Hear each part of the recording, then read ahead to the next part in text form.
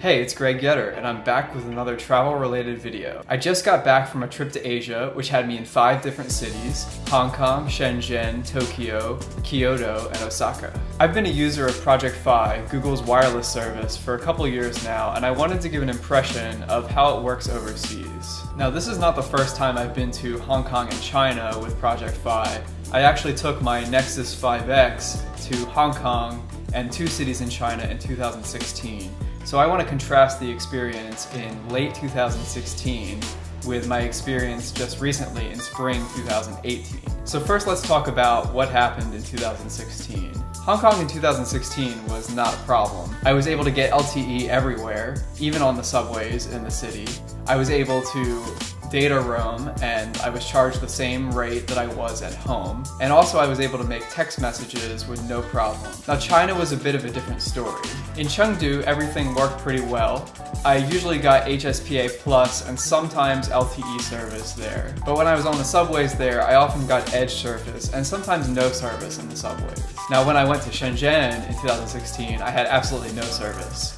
Apparently this was due to an agreement that T-Mobile, the actual carrier that carries Project Fi, had with one of the local carriers that they were trying to work out. Now contrast that to my trip this year, things were a little bit different. Now Hong Kong was exactly the same this year. There was LTE all the time. There were a few instances where there was HSPA Plus in tall buildings, but everywhere else there was LTE. I was even able to make some phone calls. These were made over the cellular connection and not over Wi-Fi, so I was charged for these calls, and we'll review the costs later. So the second leg of this year's trip was to Japan, and things worked pretty well in Japan. The only issue I had was when I landed at Narita, the airport that's near Tokyo. It seemed like it was taking my phone a really long time to connect, so I ended up rebooting the phone. And as soon as I rebooted, it hopped right on the network. So just keep that in mind. If your phone is not finding the signal, you might just have to reboot the phone for whatever reason. In Japan, the phone worked really well otherwise. Even in the subways, I was usually able to get LTE. Sometimes it was HSPA Plus, but the speeds were certainly acceptable, and I had really no problems at all. I even made a call or two in Japan, and the same thing happened where I wasn't on Wi-Fi, so I couldn't get the free call, but it worked nevertheless. Texting was just fine. Now I did spend 2 days in Shenzhen on this trip, and things were a lot better this time around than they were in 2016.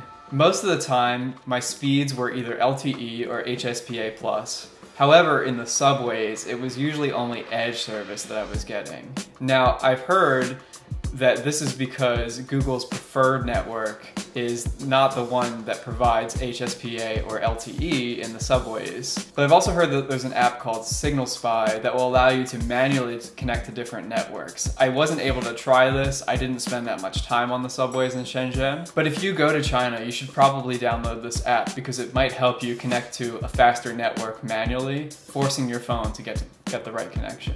Now what was really fascinating this time around was that I was able to access Google services and other American sites that are sometimes blocked in China. For example, Gmail, YouTube, Facebook, and Medium.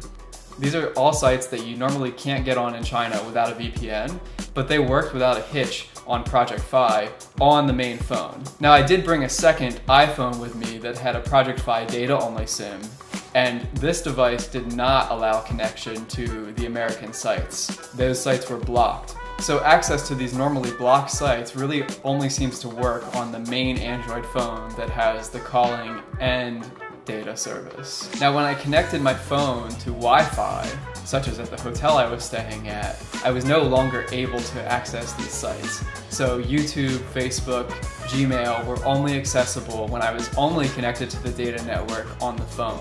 Who knows if this is going to last? It seems that Google either has an agreement or because such a small number of people are using this service, that it's kind of flying under the radar right now, but it is a huge leg up right now. The only consideration is looking at sites like YouTube, Facebook, and Instagram can easily start adding up the cost of data, so you probably want to weigh whether you're going to go unlimited that month or you want to save some money by not roaming on these sites. So let's take a look at my account for the month. I'm going to go to my statement Now you can see here that there are actually credits from the last few months, and that was because I had a defective Nexus 5X, where Project Fi actually credited me back around $200, which was what I paid for the device. Let's take a look at April, which was the month that I traveled for the most part. The trip was actually April 1st to April 27th, but this was the majority of the trip, so you'll get a very good idea of how much data I used on the trip and how costs worked out. So you can see my cost for the month was $125, and before you freak out, keep in mind that I'm also paying for a phone on this plan, which is about $35 a month, I believe. Yes, it's $35.38 for the device. So this device is actually financed, and there's no additional fee for financing the device, so it's definitely a way to go. Now, I also got a $1.37 credit from the previous month, but it's such a small number that the actual costs are very close. So you can see that I used a pretty good amount of data. I used about 5 gigabytes of data, which is more than the 1 to 2 gigabytes I normally use in a month. However, Project Fi is only charging me the same data rate that I would pay at home, so it's quite a good deal to pay $50 for just 5 gigabytes of data when I normally don't have to pay that much because I normally don't use that much. Now, I didn't do a lot of YouTube or these types of things while roaming because that would quickly make my data more expensive. But if I wanted to, if I had used 6 gigabytes of data or more, it wouldn't have charged me any more per month. So I was actually pretty close to that threshold. So keep it in mind that you can spend just a little bit more money and have basically unlimited data overseas. Now, I made some international calls. One was in Hong Kong and 2 were made from Japan. The first one was quite a long call. You can see it was 47 minutes long, and Project Fi charges you 20 cents a minute, which is not the cheapest, but it's certainly not the most expensive data rate either. So that one call cost me $9.40. But considering that I would normally have to travel to meet this person even at home, it's really not a bad deal to charge $9.40 for a call when I'm halfway around the world. Now, the other calls were shorter, 10 minutes and 13 minutes long, and these were only $2 and $2.60 respectively. So again, you know, you're paying for the calls, but it's okay.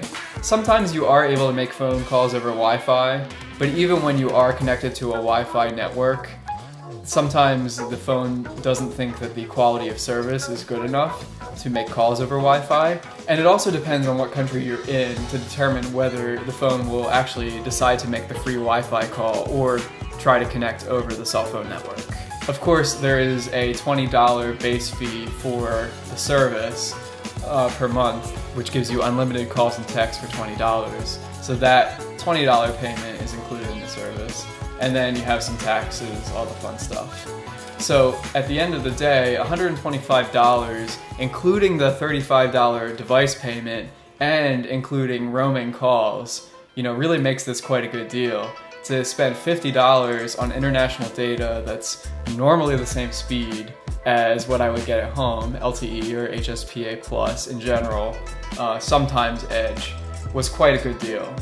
So that's my impression of Project Fi in 2018. While it's not perfect, it's far better than almost any other alternative, and it really ends up being a lot cheaper than most other plans if you are an American and are able to get a +1 number. For people who are able to sign up for this service in the US, it's far superior to any of the other carriers who tend to really gouge you when you roam, and a lot of times the service is not even going to work, depending on the plan that you're subscribed to. While you are limited to just a few devices on Project Fi, I have to say that if you're comfortable spending the money, the Pixel 2 XL has been a really great phone. So this is a really great option as long as you're comfortable using one of the quite good phones that Google provides on this service. Project Fi has a lot of advantages over other carriers, such as allowing you to only pay for the amount of data you use, but having a cap on that, so if you use a lot of data in 1 month, it won't charge you hundreds of dollars. So I highly recommend that you check it out. I have a link in the description that will get you $20 off Project Fi service, which is basically the base rate for the first month. Thanks for watching, and be sure to hit like and subscribe so you'll be the first to know when I come out with a new video.